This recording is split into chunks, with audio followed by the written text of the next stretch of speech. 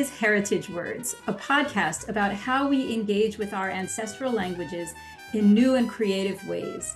Heritage Words is produced by the HUC-JIR Jewish Language Project, which raises awareness about Jewish ancestral diversity through the lens of language. I'm your host, Sarah Bunin Benor. We have a very special guest today, Mayim Bialik. Yes, that Mayim Bialik. Mayim is famous for her many TV roles, her diverse books, her leadership in promoting mental health, her thoughtful social media engagement, her PhD in neuroscience, her wonderful podcast, Mayim Bialik's Breakdown, highly recommended, and so much more. But we invited her to the Heritage Words podcast for a completely different reason. In each episode, I interview someone about their connection to the languages spoken by their ancestors and the words they've inherited. Mayim has a special connection to Yiddish, and she's created many short videos about Yiddish words.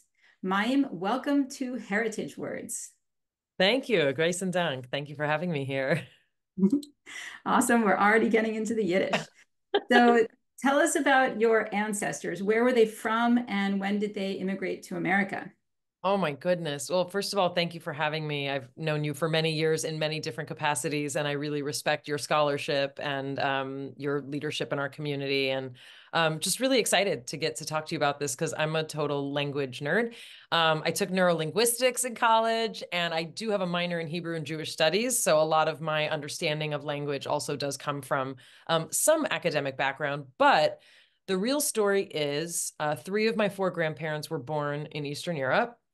And my parents were born during World War II. So both of my parents were born during World War II in the tenement houses of the South Bronx. And so my mother's native tongue is Yiddish. And my father, it was the language of my grandparents. But one of my dad's parents was born in New York. So that's my American side, I call it. On my mother's side, it's a mixed marriage because we are Litvak and Galiciana on my mother's side, which will be explained more hopefully by you. I speak a mixed dialect of Yiddish because of where they came from. So my grandmother was from outside of Munkac, which is kind of the Czech-Hungary border, if you want to pull out a map from, the 30s and check it out. My grandmother came from a village with no electricity, no running water. Her parents were cigarette peddlers, and they were peasants. They died even before my grandmother immigrated, just before the Holocaust started. So she came over in the series of pogroms that, preceded the Holocaust.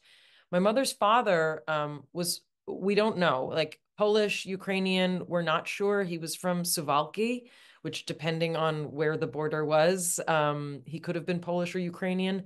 My grandparents always reminded me it didn't matter where they lived because you were just Jewish. Like that's what they stamped on your passport and that's what you were.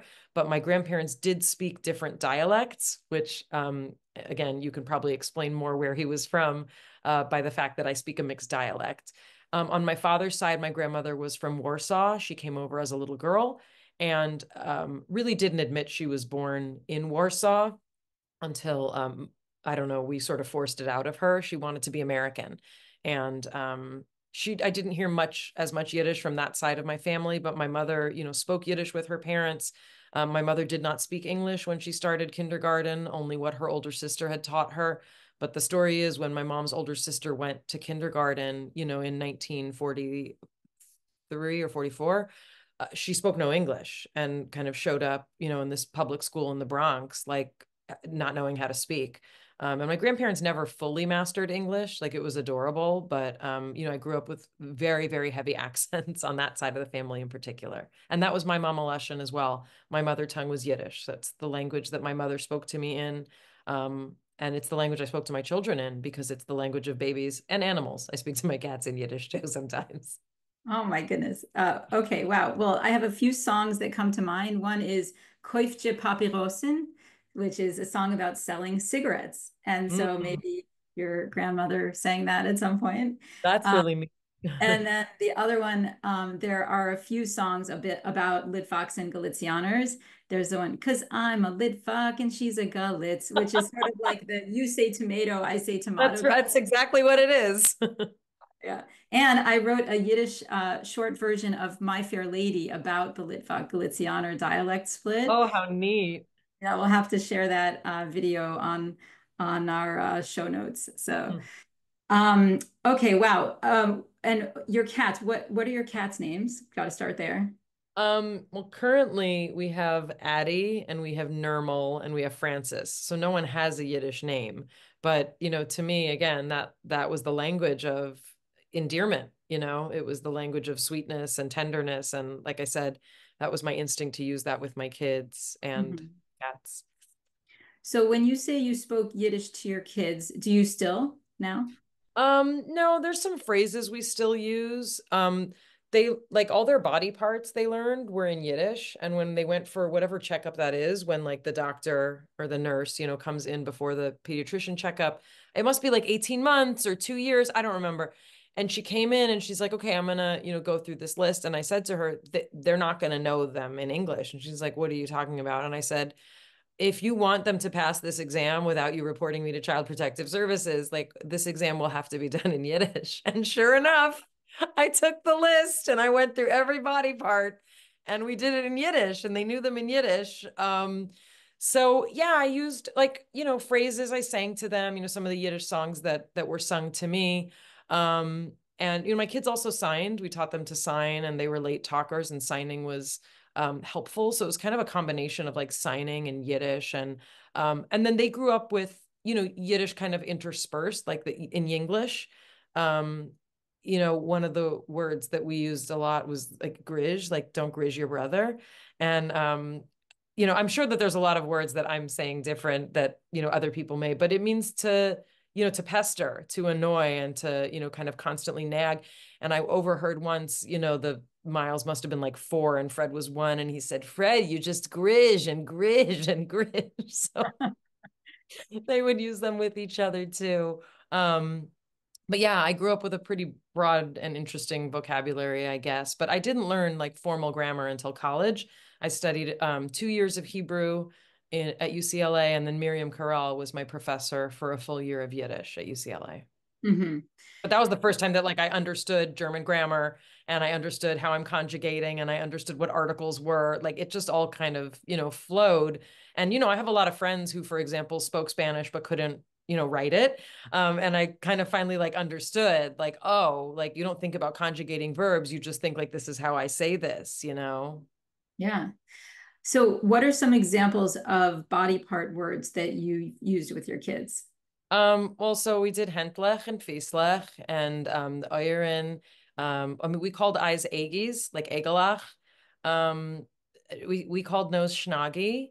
Mouth, we had so like Mortgala, or we called it, Mortgi, which my Yiddish teacher told me is an unusual word for mouth, and she kind of explained why. It's usually how you say like shut your pie hole mouth.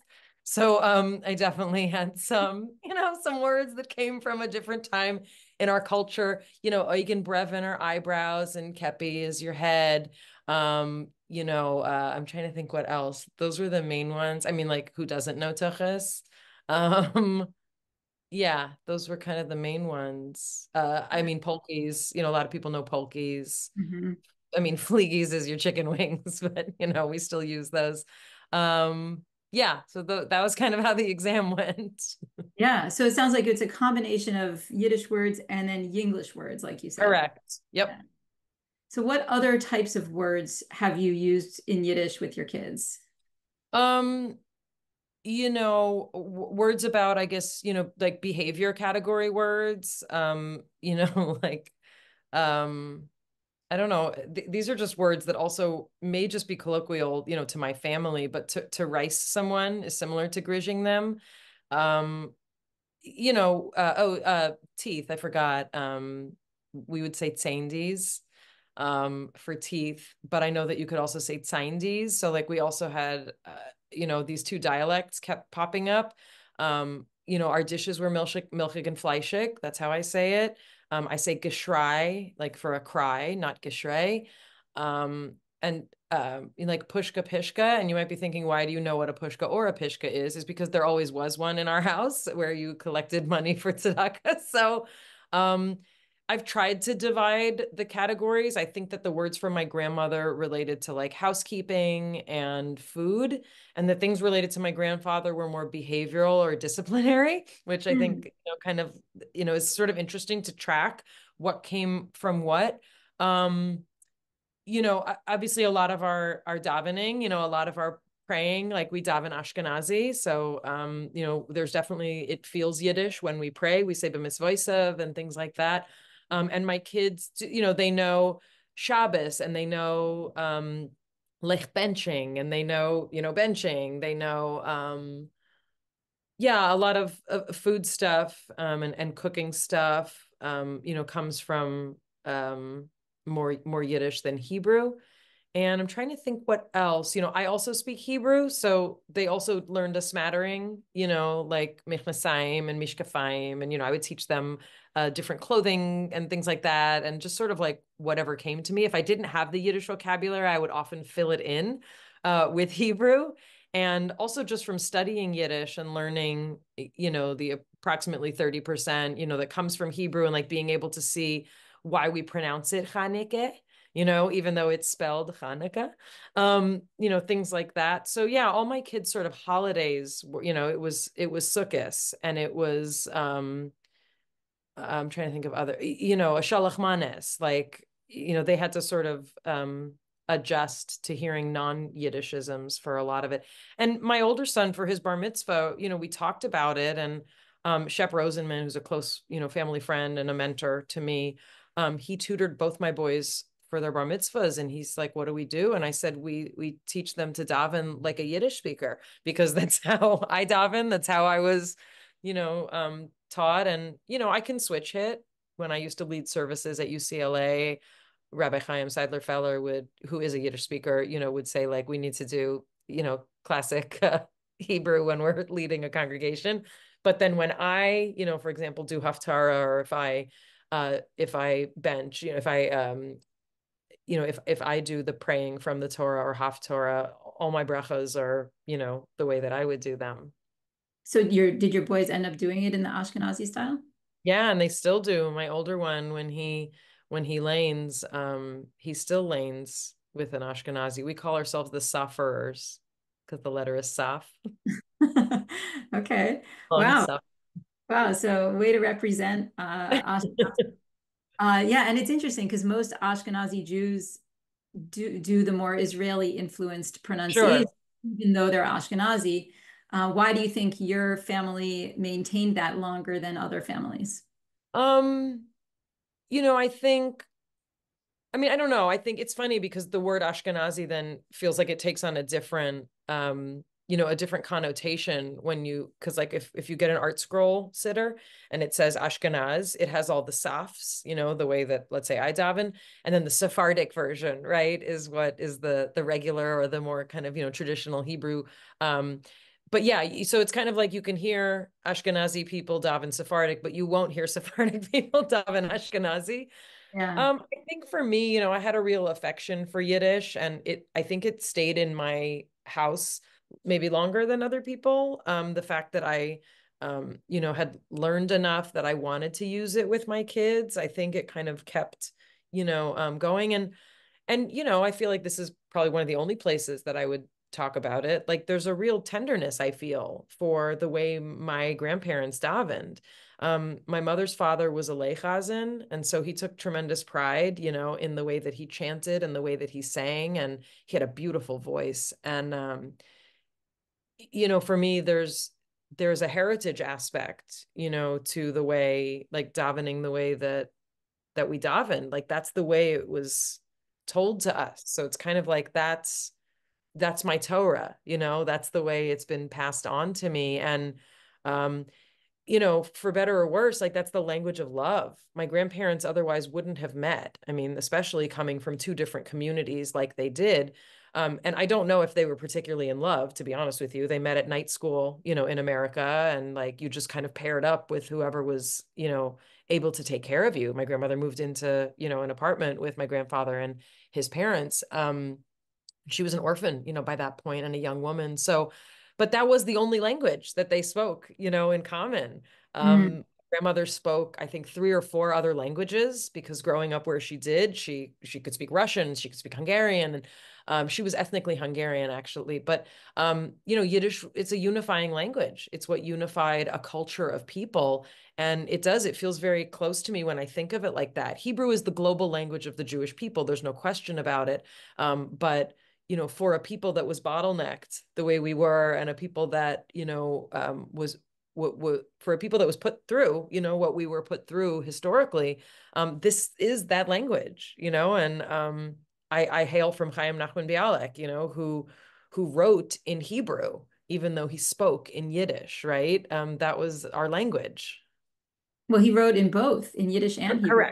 Correct. But I was raised that it was this powerful statement to say, I can write, in this language that is the language that we have voted is going to be the language of our country, Yeah. And I think it would be such a different world if Yiddish were the national language of Israel. It would be a very different world.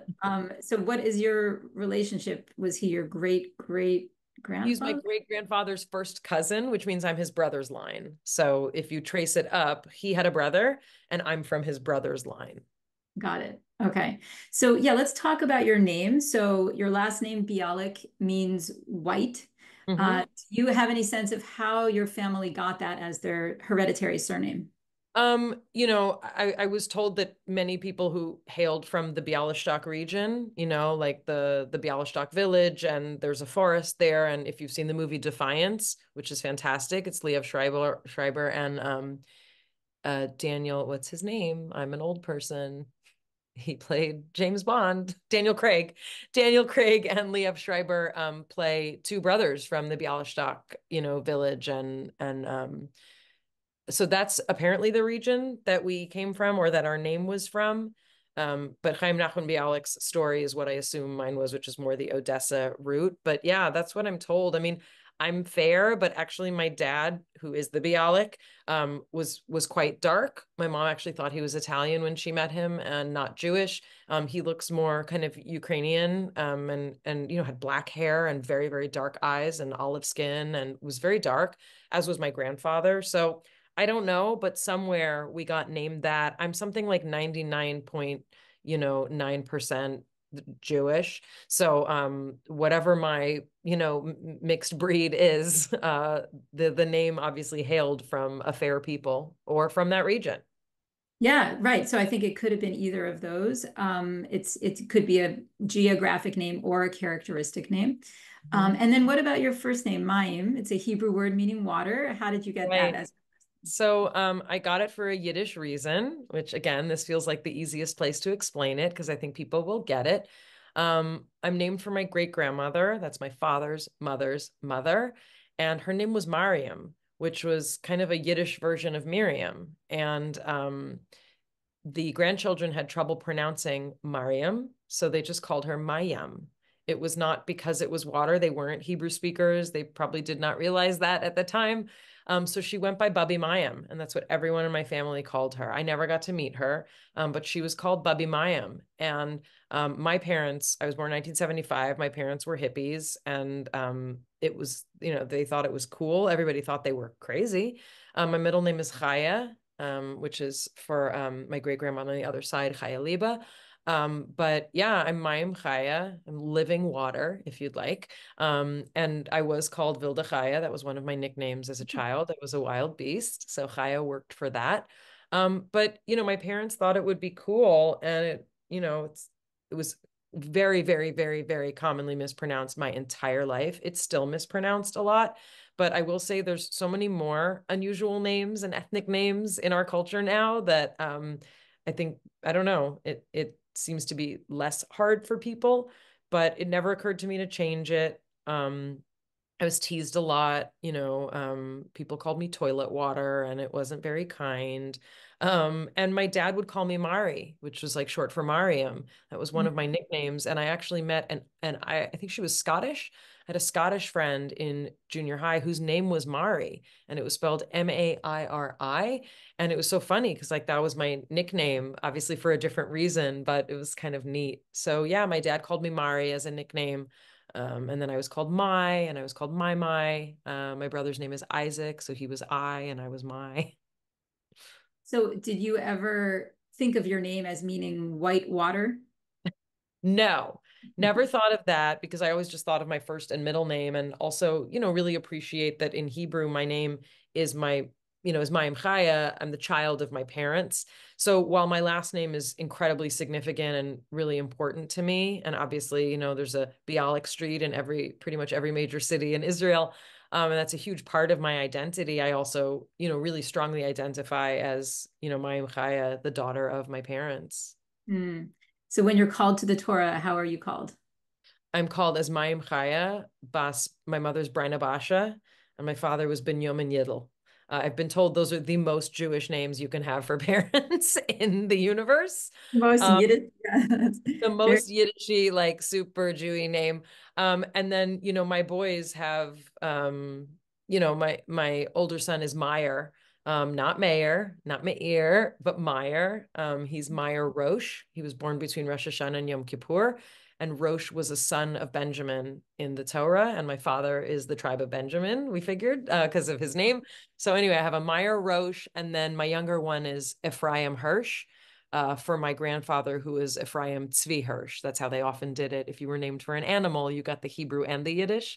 So yeah, my kids technically have, more Yiddish names. And my ex-husband is Michael Ephraim, so pretty standard issue. yeah. And I think that's pretty common today for people our age to have Yiddish names as their ritual name. Mm-hmm. And I wonder though if that's going to last in the next generation. But it sounds like Yeah. you for your kids. I tried, yeah, I really wanted to keep it going with my kids. And I do have friends, who really wanted to give their kids like Israeli names or, which I think is beautiful. And so much of my family is in Israel. So I have dozens and dozens of cousins. And so I've heard every combination of, usually Hebrew or more traditional Hebrew names, even though, some of them are still Yiddish speakers, the older generation. Yeah. So let's talk more about your heritage words, words that have been passed down the generations to you. So we talked about body parts in terms of endearment. What are some other heritage words that Insults. you... Ah, insults. Let's Insults. go there. Okay, tell us about some of the I insults. mean, so one, you know, um, if you did something really foolish, you were called a Katzenkup, a cat head, a head like a cat, which I think cats are very smart. But it was, my parents, thankfully were not heavy name callers. I did not experience, thank God, like that kind of name calling, but it was a combination of English and Yiddish. Like this is, what are you such a Katzenkup? Like this is, it was really like that would happen.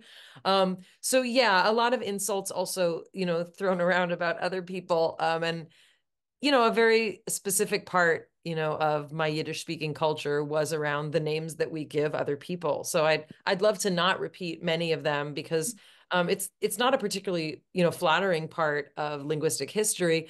But I do think it's interesting that my parents, would talk about the culture that they were raised in, where, being given monikers was not always seen as harassment, meaning a lot of people took on those monikers, because they were, an identifying feature of a very colorful language and culture. So I'm not trying to excuse it. That's not for me to do. But I will say that just there's a category of words there, Katzenkup being one of the kindest. Well, interesting. And you're into cats, so it sounds... Yes, I feel like it's revenge. It's revenge on all the times I was called Katzenkup. Yes, yes. Okay. Do you consider Yiddish to be an endangered language? Yes. I mean, you'd be the appropriate person to tell me if I'm right or wrong, but yes. Well, so technically it's not because a lot of Hasidic children speak it, and That's the way true. you define a language as being endangered is that it's not being passed down the generations. That's Um, true. I do hear Yiddish spoken on the streets of, Borough Park and such. Yeah. Yeah. And in most other episodes of Heritage Words so far, we've focused on endangered Jewish languages like Judeo-Arabic, Bukharian, Juhuri, and Ladino. And so Yiddish isn't technically endangered, but many Jews experience it as endangered because their great grandparents spoke it and they don't. So, and they use Yiddish not as a vernacular, but in post-vernacular ways. But it sounds like your family still kind of uses Yiddish a little bit as a vernacular, but mostly it seems like when you are speaking to your kids, you're mostly speaking English with a bunch of words from Yiddish, right? Yeah, I mean, like, right. The sentence, like, willst du Wasser? Like, do you want water? Like, that's always going to come out like that. Um, so yeah, it also kind of served as a secret language when my kids were little. Willst du gehen kaki? Like, do you need to go to the bathroom? Like, do you need to, go number two? Kind of was code language. But yeah, at this point, I don't know that they will use it unless they academically, study it. And I think also, just in my defense, the reason that I think some normal people, meaning non-academics, think that it's endangered is, the impact of the Holocaust on this language and our culture feels so enormously significant, and it is so enormously significant that I think for me, some of that gets, collapsed in there. And like, I'm looking at my bookshelf, I have like my Yiddish section, and I have my Hebrew section.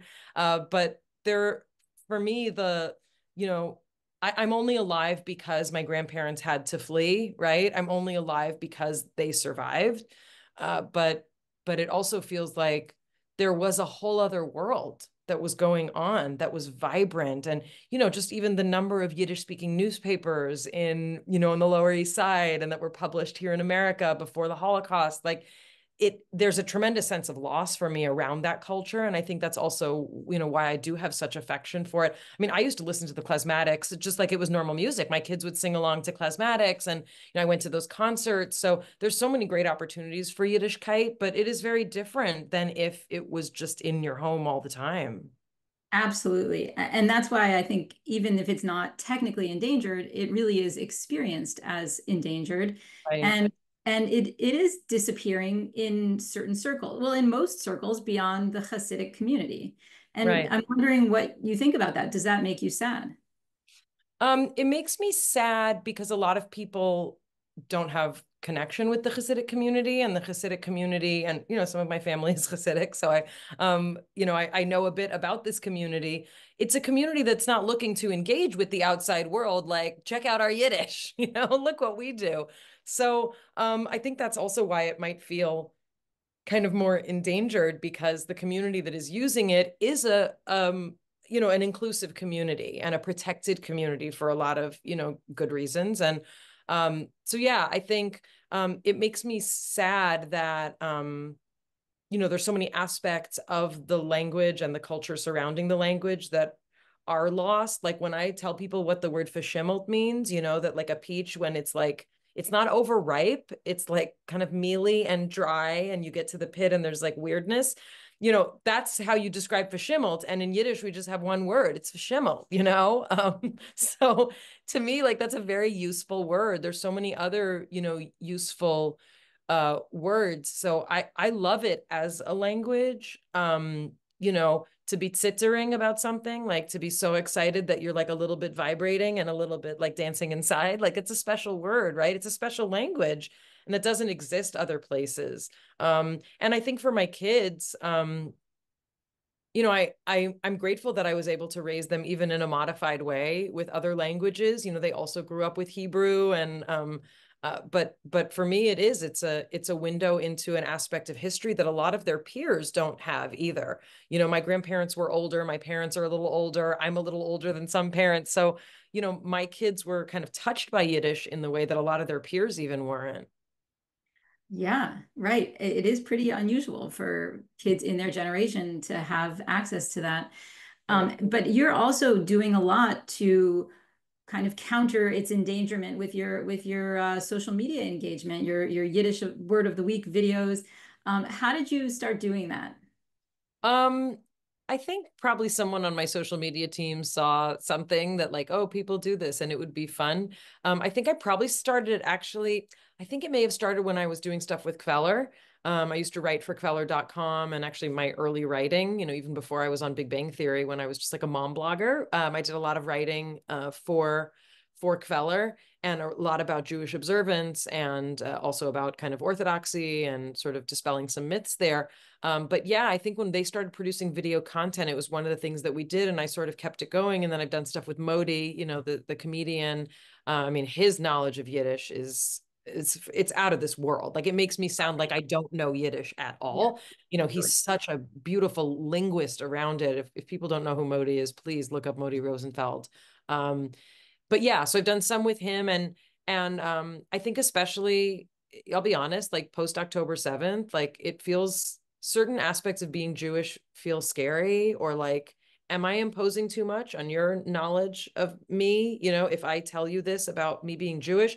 So to me, Yiddish kind of is a way to remind myself of my identity, even beyond that of being a Jew, a Zionist. I'm a Yiddish speaker. There's particularity to my experience, just like there's particularity to the experience of North African Jews or Chinese Jews or Indian Jews or South American Jews or Australian Jews, right? We all have different aspects to us. And for me, it's a part of, like, I don't mean to overstate it, but, it's like my fighting spirit. Like, that's my Yiddish spirit, is we exist, we have a right to exist, and we have a right to exist in all different flavors and colors and shapes and sizes, and variations. So, but you don't have a Hebrew word of the week series, right? Just do it in the Yiddish. So is it? No, like for me, I feel like it's a niche market, Yeah. the Yiddish market. And sometimes we've actually, I think a couple times we've done ones that also, work in Hebrew or have a different Hebrew pronunciation. But yeah, for me, my weapon of choice is Hebrew. My weapon of choice is Yiddish. And do you feel like that helps to keep it alive, to spread awareness about it? Like, what is your Yeah. goal Yeah, there? there's a lot of nostalgia, and especially for women who grew up watching me on TV, who might be my age or around my age. A lot of us were kind of like the last ones to hear Yiddish, and I think I heard it maybe more than others, but for many people, it's like, oh, my grandmother used to say that, my grandfather used to say that, so there's a real kind of sweetness to that, and I think also, there's something kind of like, I'm not afraid, right? I'm not afraid to show that this is a part of me as a Jew, is um, Yiddish. And there's room for that. I also can speak Hebrew. I also can value that. I don't have to choose, and I think that's brings up a lot of issues for us, especially post October 7th. Which side are you choosing? Are you on this side or are you on that side? Right. And this is one of those places where, like, I don't have to choose. Like, Yiddish is still part of my linguistic identity, and it's what formed me. And also I support, Israel's right to exist and speak Hebrew when I need to. Amen. So what else do you want to tell us about your connections to Jewish languages?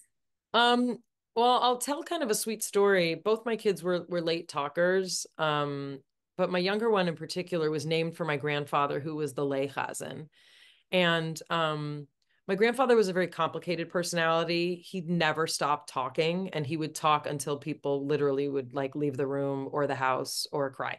And he was very persistent. He and my grandmother both didn't really have an advanced education. They came from a very different time. And I said to my mother before my child was born, I didn't know if it was a boy or a girl. And I said to her, if it's a boy, your father is the next to name for. How would you feel about that? And she said, I would support that. And I said, okay. So it was a boy, and we named him Ephraim Tzvi Hirsch. And he didn't speak. And he didn't speak for like 4.5 years. And I'm not exaggerating. He didn't speak. I mean, he had words, obviously. He had signs. He wasn't particularly frustrated, but a real late bloomer in the speaking department. And he sang before he spoke. And Hmm. he would sing, Was given is given, and he would sing Yiddish. And what was fascinating is when he started speaking, it was clear that he was listening, to all of the things, right? And of course, like, as a neuroscientist, I knew this. As a generic mom, as like a mama bear, these things, right? The child can hear us even if we don't hear them speaking back. But this was years, right? And of course, I always spoke to him with respect. I always assumed he understood. I wanted him to understand. But the notion that he had absorbed entire Yiddish songs without ever reciting them was fascinating to me. It was fascinating. And especially that he was named for a man who didn't shut up and who sang all the time, you know, that he would produce songs in Yiddish after me never teaching them to him. Like, it showed me the power, you know, the power of the mother's connection with the child in particular around how we speak to them and what we sing to them. And it was just so moving also to hear this like tiny child singing, what's gone is gone and you can't get it back, and you can try, but you're never going to be young again. I mean, these are the words, like, and that was just the song that my grandfather always sang, you know, that I would sing to him. Mm. So that's just a, you know, particularly kind of unique and, you know, special memory. And now he doesn't like when I tell people that story, but I don't think that he'll be listening to this. That is Um, beautiful. What are some uh, other songs that he sang or that you sang to him? you know, I have a couple Yiddish songbooks. So like Eifen Pripachuk, you know, I have like some of those, you know, some of the sort of classics. Um, my Yiddish Mamala, that was one that he loved. You know, they had records. My grandfather had a record player, and so he would play some of these. I'm trying to think what else. You know, we were also big fans of Jackie Mason, which I know sounds kind of funny, but it's Yiddish adjacent, you know, in that it was like a Oh, comedian that like spoke our language, you know, and my parents would take us to see Jackie Mason. It was like the greatest thing I had ever experienced. Um, so yeah, I'm trying to think. I mean, Tumbala Laika, I also learned we had an incredible music teacher, Miss Engel, and she taught us Tumbala Laika. And then I also heard it. And then when I finally learned the Yiddish, and then my older son is a fiddle player. We call it fiddle because if you're Yiddish, you say fiddle, not violin. Um, and he would play Tumbala Laika on I mean, it was like full circle, you know, all of the things. So, I should yeah. invite him to join my klezmer band. Oh, I mean, I love klezmer. And at my wedding, you know, we had a 4-piece klezmer band, which split up in twos for the groom's tish and for the, you Aw. know, Kavalet Panim.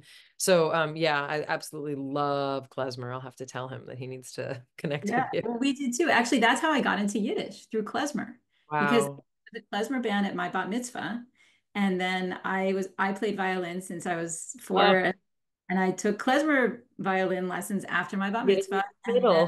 then yeah, and I got into Yiddish culture through that. Amazing. Really amazing. I think those are kind of the highlights. I mean, it's really nice to get to talk about it. You know, it feels like it's you know, it's a nod to my grandparents, and also to my mom and my aunt, my mom's older sister, who was the one to try and teach the house English, you know. She kind of bore the brunt of being the American in the house, you know, and she was only a couple years older than my mom. So, you know, there was a really, really fascinating aspect of that. And, you know, another aspect of sort of the folklore around, you know, Yiddish, which I'd like to share. My mother was very sick as a child. She had a neurological condition. We now know it's called Sydenham's chorea. It was called St. Vitus dance in the 1940s. And it's a choreotic disorder. So kind of like Huntington's, you know, it had like a lot of spastic movements, and she was taken out of school for a year. And my grandparents really didn't believe in Western medicine. They would do cupping for my mom and her sisters. Like this was just like a normal thing you did. You know, you did like Shlag Kapuris on, you know, before Yom Kippur, they would swing a dead chicken over her head, you know, just like things that happened in her house. But when my mother was sick, they did essentially an exorcism, you know, like the Dybbuk style. And they had people come and they renamed her so that the evil spirits wouldn't find her. You know, so there was like Alta Braina Basha and then regular Braina Basha, you know, but just the notion that my mother didn't understand what all these women were coming to her bedside, blessing her for fertility, you know, all these things. She was like 7 or 8 years old at the time. But, you know, those kind of things remind me that like Yiddish was part of an entire culture. It wasn't just the language, you know, that they spoke. It was an entire culture that was built around the Eastern European communities that you came from, and all the things around that. It's just so fascinating to me, like really cinematic, right? Like to live through those kinds of times with a language, a culture, a different way to function. It's just really fascinating to me. Well, I feel that you're really lucky that these things got passed down the generations to you, not just the words, but the stories and the significance of the words and the names. And you've really shown our audience that language is connected to the heart of a community and a culture. And it's not just the words, it's the stories behind them and the layers of history behind them. Yeah. And also just, to your note, it's not that I don't feel that when I'm in a Hasidic community, but it's different, it's different than my family. And some of my family is Hasidic. And I guess that feels in some ways the most authentic, right, to the Yiddish experience. But yeah, my great aunt passed away. My Tante Fegi passed away. She died, at almost 100 during COVID in Brooklyn. And we used to say she survived the Nazis. She hid in Budapest as a Gentile during the war. She survived the Nazis, but did not survive COVID in Brooklyn. And, she was the last one with that accent, she was the last one who would, shove food on the table, even if I was not hungry, and she was the last one who sort of had that Yiddish as so much part of her. So yeah, definitely a generation away, but I try and keep it going. And I appreciate all that you do to keep it going and to keep conversation about it going as well. Well, thank you, Mayim. This has been a great conversation. And thank you again for all the great work that you do in your multi-varied life. Thank you. And sei gesund, that's what we say. Sei gesund. Thank you.